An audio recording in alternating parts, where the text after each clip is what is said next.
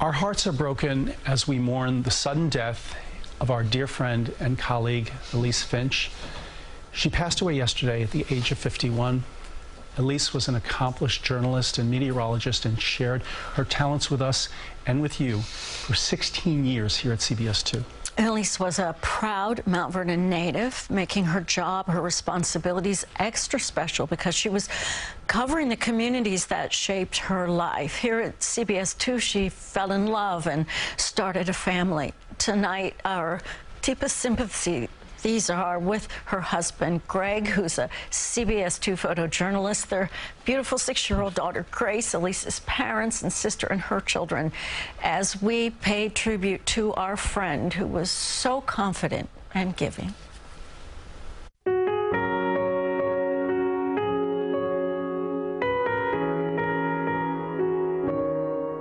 Elise was a bright light, a meteorologist with a master's degree who knew her stuff and helped us understand it to stay safe. So we have cars floating, even some emergency vehicles have gotten stranded in this water. I mean, this is a dangerous situation. She'd break down the complex with refreshing candor. So let's go ahead and take a look outside. Hard to do. Yeah, I know. That's the look. She gave us the forecast, always ready with perspective. So right now, we're at #1 least snowy season.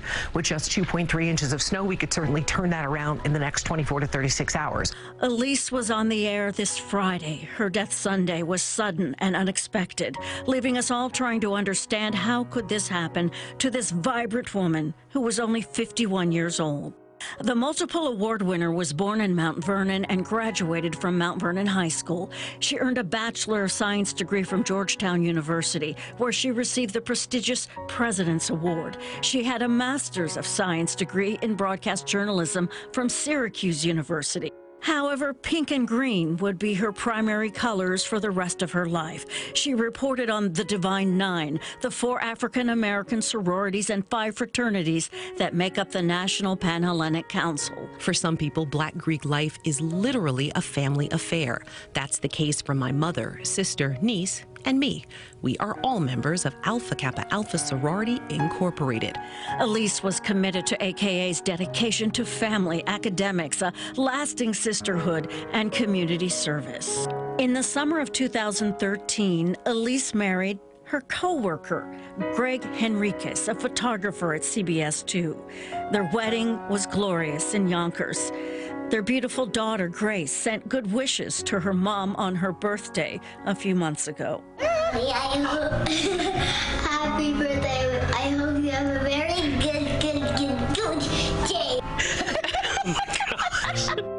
During her 16 years here, Elise gave us all good days, whether she was doing the weather or was involved in our station's nonprofit events, including the Susan G. Komen Sisters for the Cure event. There was that smile. She was our bright light.